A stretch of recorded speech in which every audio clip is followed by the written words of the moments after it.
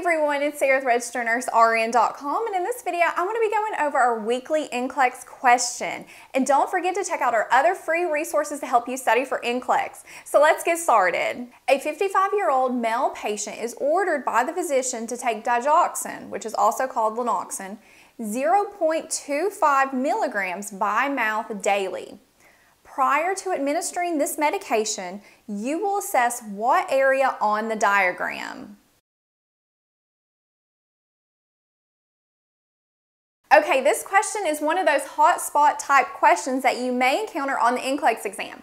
And for this particular question, we need to click in the area that we're going to assess prior to giving the medication called Digoxin, also known as Lanoxin. So the first thing that should be popping in your head is, what is Digoxin?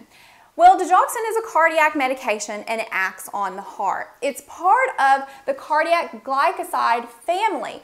And Digoxin is really an interesting drug because it has this positive inotropic effect on the heart. So what does that mean? It means that it's going to cause each heart contraction to be stronger. So when your heart beats and it squeezes that blood out, that contraction is going to be stronger so that blood can get out of that heart muscle and go to the body and go and do its job.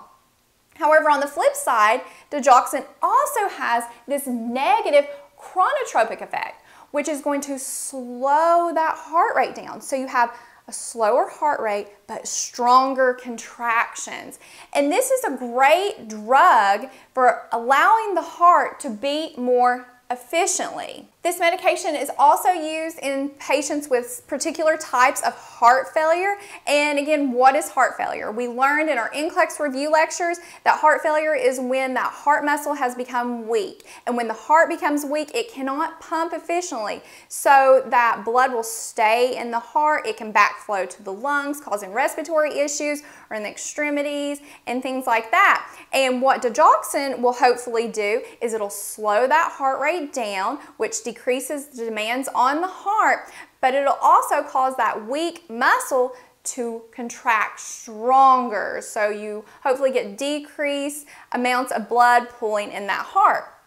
It's also used in treatment sometimes of a condition called atrial fibrillation, which is one of those arrhythmias where the heart rate is beating irregular, it's not beating regular, and you have decreased blood flow, and Digoxin can slow that irregular fast heart rate down and help it beat more efficiently. Now, as the nurse, prior to giving Digoxin, you always want to assess the apical pulse for 1 full minute. And in adults, you want to make sure it's at least 60 beats or greater. Now, next question you want to ask yourself is, where is this apical pulse located? That is the whole thing. Whenever you're looking at that diagram, that's what we're trying to find. So the apical pulse, it's located also where the point of maximal impulse is.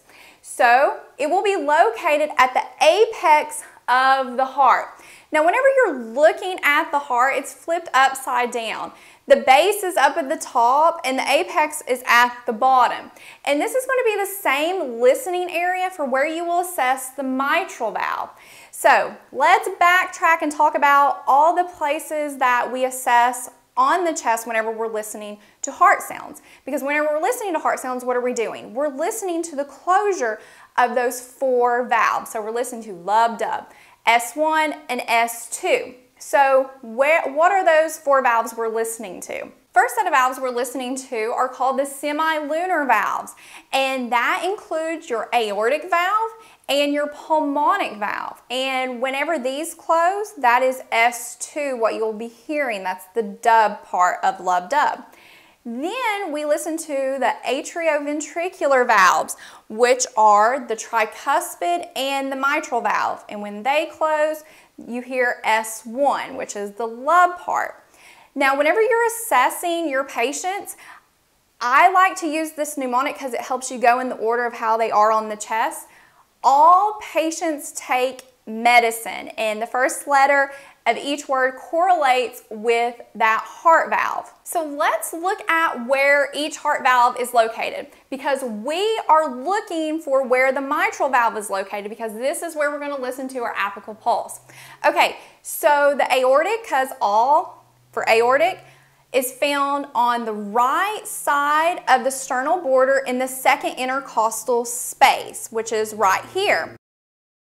The next is the pulmonic valve, and this is found left of the sternal border in the second intercostal space. Then you will go down a little bit and you will go to the left of the sternal border in the fourth intercostal space, and this is where you will find the tricuspid valve.